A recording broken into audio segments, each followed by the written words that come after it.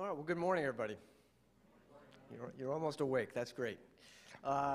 Thank you for the opportunity to be here. I think anytime we have a chance to talk about rural health in a national context, but then also bring in the notion of health equity is a great opportunity for us, because sometimes I think we tend to be sector-oriented in how we fund our federal programs. Sometimes we get sector-oriented in terms of how we talk about the issues, and I think it's nice to bring them together.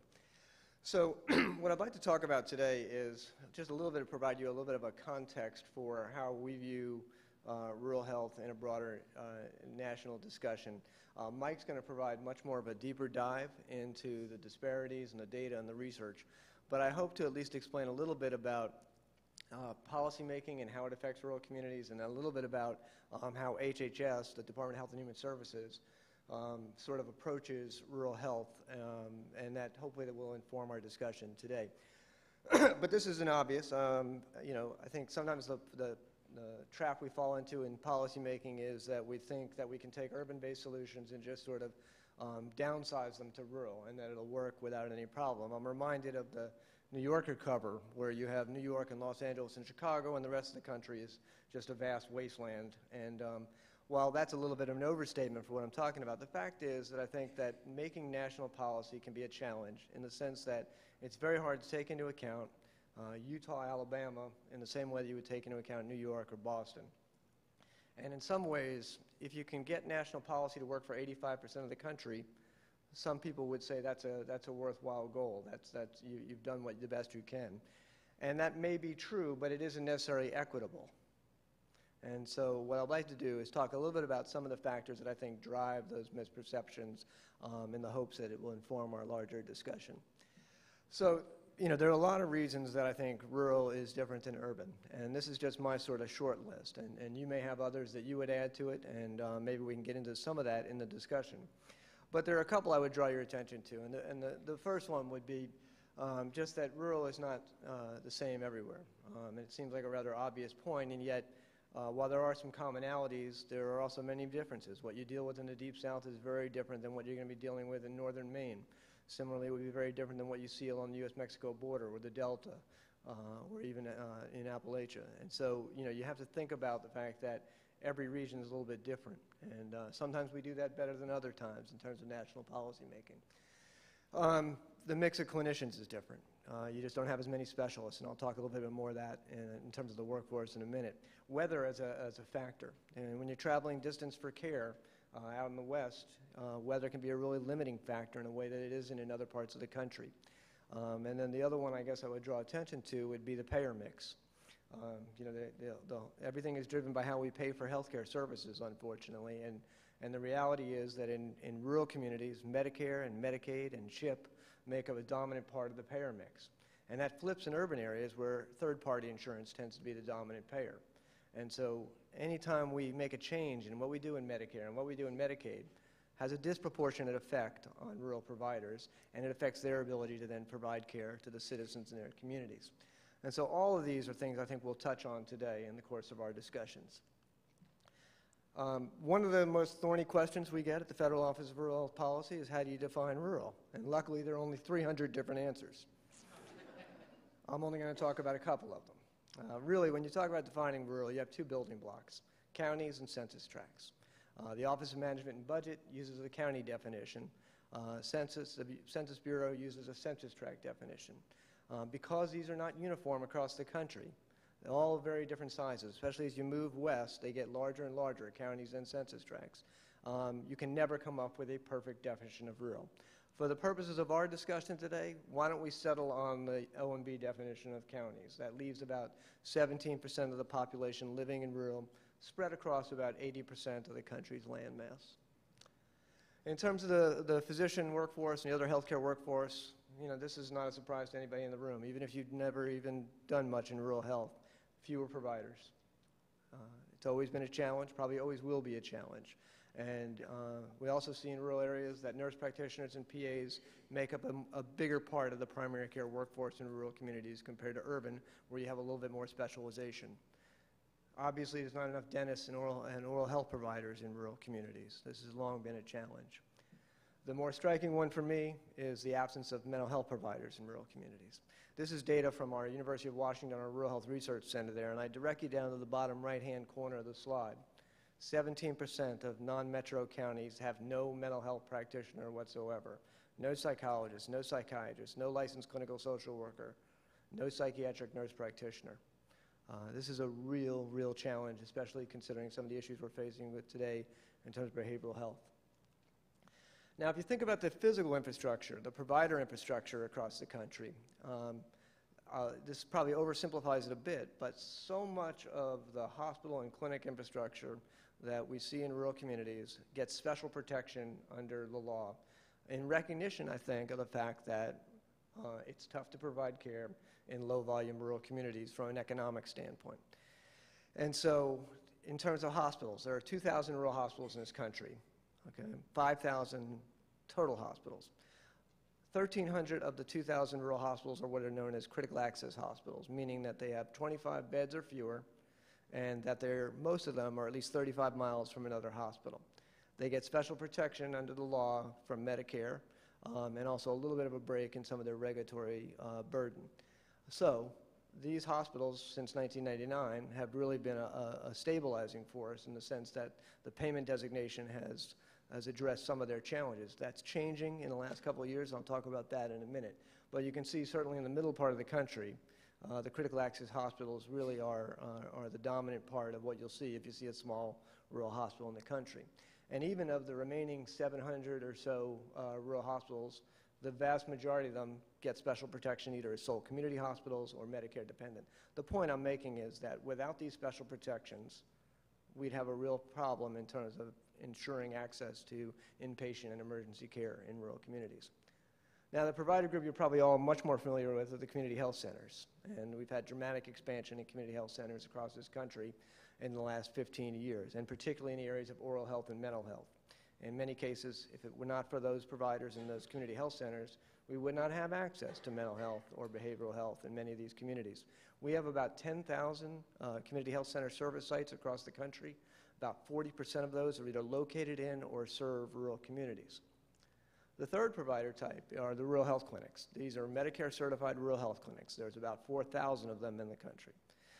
About just over 50% of them are provider-based, meaning that they're owned by small rural hospitals. And the reason I've used all these slides is just because you can see it's a different mix. Sometimes they're in the same areas, but sometimes they're in different areas.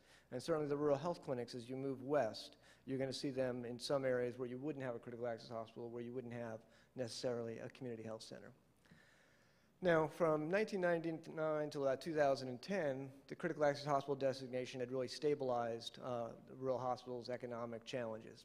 But we've seen since 2010 about 79 rural hospitals close their doors or suspend operations. There's no single factor behind this. A lot of issues at work.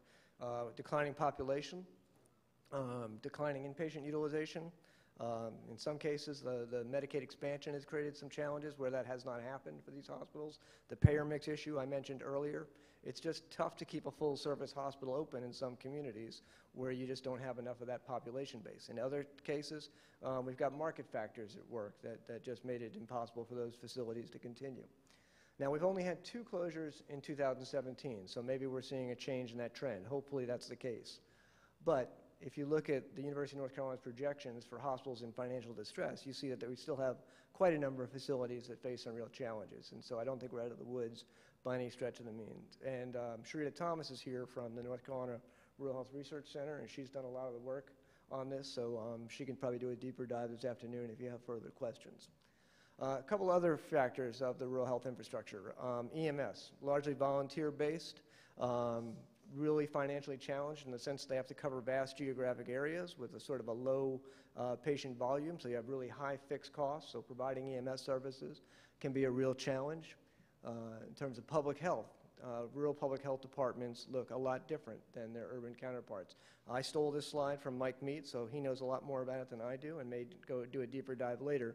But the key factor here is I think that they derive less of their revenue from their local community, and therefore they tend to bill for services more, and that creates its own challenges in terms of the accreditation process for local health departments. So all of this sort of manifests itself in some interesting ways in the sense that when we think about national policy, it's easy to fall into some pitfalls. And I mentioned finance. The fact is, the way we pay for healthcare services, we tend to pay based on a system of averages.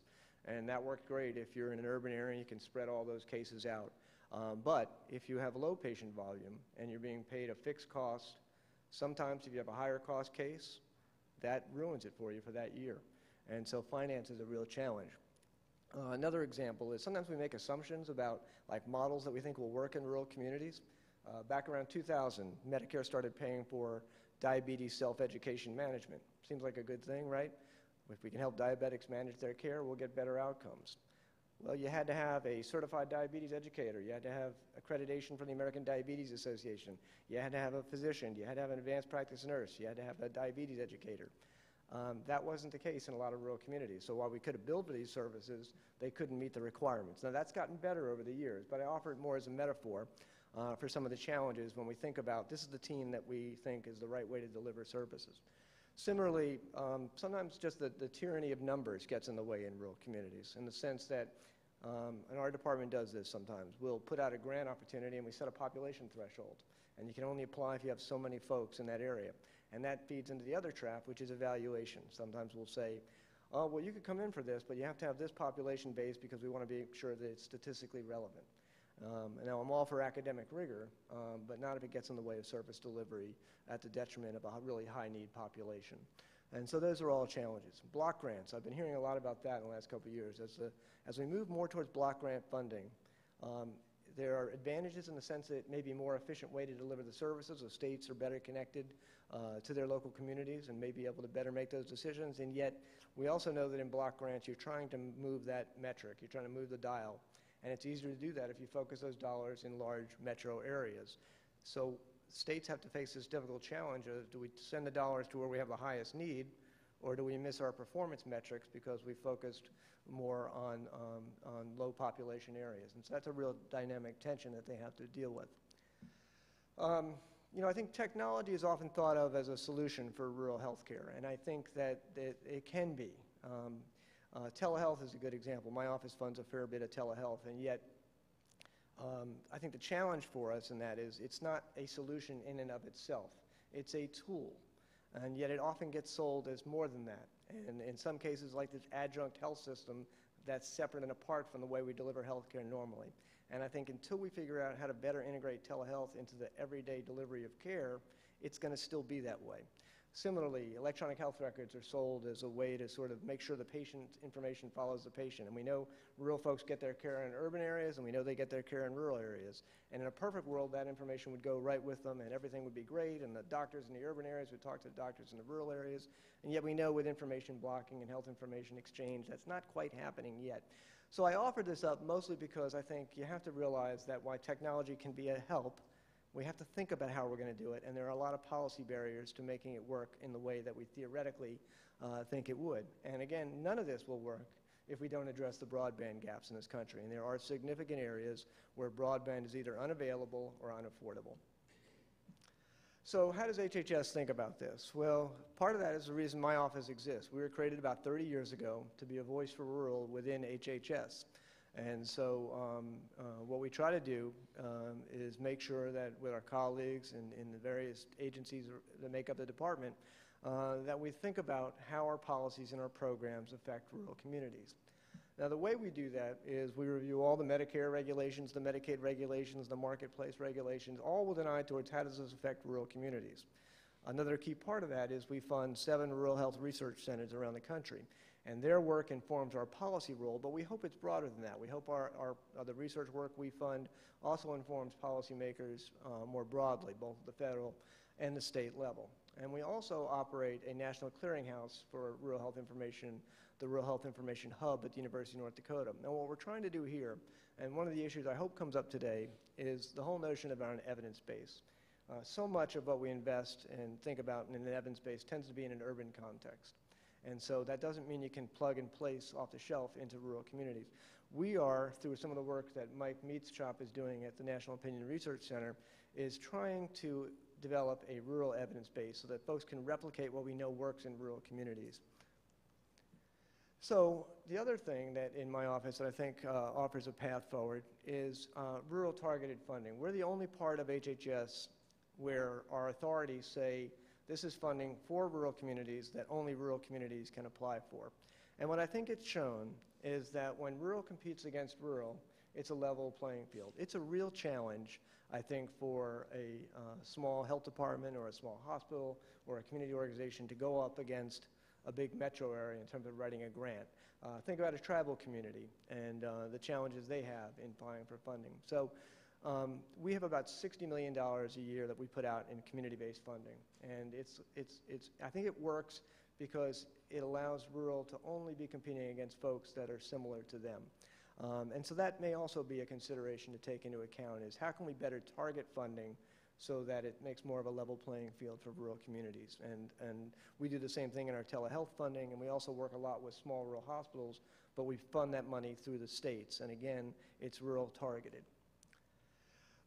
For your considerations today, I would draw your attention to a brief that the National Advisory Committee on Rural Health and Human Services recently did during a site visit in New Mexico, and Dolores spoke to this group, and Octavio is on that committee, and we really looked at the social determinants of health through a rural context. Are there some social determinants that are more predictive in rural communities than other communities? And that brief is up there on the web, but one of the key findings was some of the issues I've already raised, which is the way that we allocate funding sometimes makes it challenging for rural communities to bring the resources to bear that allow them to address the health disparities in their communities. But the brief gets into that and makes several recommendations to the department. So if you think more broadly about how the federal government supports rural health, it really falls into a number of categories. Certainly from a workforce standpoint, we support a lot of training and placement through our training programs or through the National Service Corps of getting folks into rural areas. Through the U.S. Department of Agriculture, we do a lot of access to capital. So a lot of the times when we rebuild or renovate a hospital or a community health center, it's done through USDA funding or the new market tax credits that are offered through Treasury. Broadband deployment supported by the Federal Communications Commission and the USDA. And then there's the whole policy process, how Medicare allocates its dollars, how Medicaid, what the framework is for the marketplaces in both the state-run marketplaces and then the federally facilitated marketplaces. There's a lot of ways that either through allocation or direct funding, the federal government has an impact on healthcare delivery in rural communities, and it's quite varied.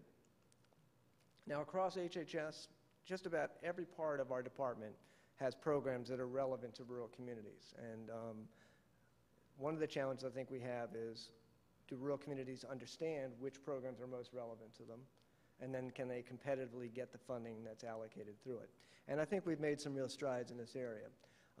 I think the Federal Interagency Health Equity Team has been a good mechanism in which to bring rural considerations through the National Action Partnership.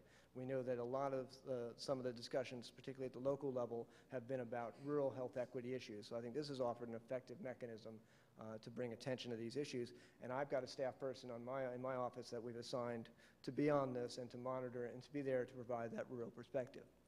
Similarly, within HRSA, luckily I don't have to preach to the choir too much. Our folks across our programs understand rural, whether it's the Community Health Center program, the home visiting program, what we do on our Bureau of Health Professions. I think maybe because we're located in HRSA and we complain all the time, they pay attention to us. And so I think they're doing an effective job in that regard. But I would also talk about the work Kara James is doing at CMS with the CMS Rural Council. It's really brought a fine point of attention to the way they do their business. And it's created an awareness, I think, both in the regulatory process, but also even as far as the Innovation Center. The work that CMS is doing, I think, has really become much more targeted in understanding the challenges of rural communities. And I think about some of the demonstrations that are coming out, like the global payment demonstration in Pennsylvania, as being a really innovative example of ways to rethink healthcare delivery and how we finance it. And then one of the projects we're working on with Kara was part of legislation that created the new physician fee schedule, and that was the MACRA legislation. We're required to do a national campaign on chronic disease management in both rural and underserved areas. And it's been a great partnership because there's a lot of new codes under Medicare that we think that can help people think about taking care of seniors with multiple chronic diseases in more of a population health focus, but getting the awareness out there about it making sure people are aware of it is really the challenge I think we have. The other part that I think CMS has really done well on recently is, rather than being reactive after the problem hits, is thinking on the front of it. So if you think about the macro legislation and the quality payment program, there was $20 million in technical assistance for small and rural practices on the front end, getting them ready for it. That didn't happen 20 years ago. My office wouldn't exist if it had happened 30 years ago. I think the history of rural health has sort of been one of unintended consequences. And I think as a department, we're getting a little bit smarter about ways to think about these things on the front end. And these are just a couple of examples of that. And then the other one is what's going on right now that really noteworthy is what's happening with the Centers for Disease Control. They are in the middle of a 16-part series through their mortality and morbidity weekly reports looking at rural issues. And it's heightened attention, I think, across their centers and their offices about what we know about rural health and rural health disparities. And the fact is, when CDC focuses on a public health issue, the nation focuses on that public health issue. And so I think it's really significant, the work that they're doing, and I think it's just the beginning. We're hoping to create a permanent working group with them to really make sure that rural remains front and center for them moving forward. So that is about the fastest 20 minutes you can get in federal rural health, so I'd like to turn it over to Mike at this point.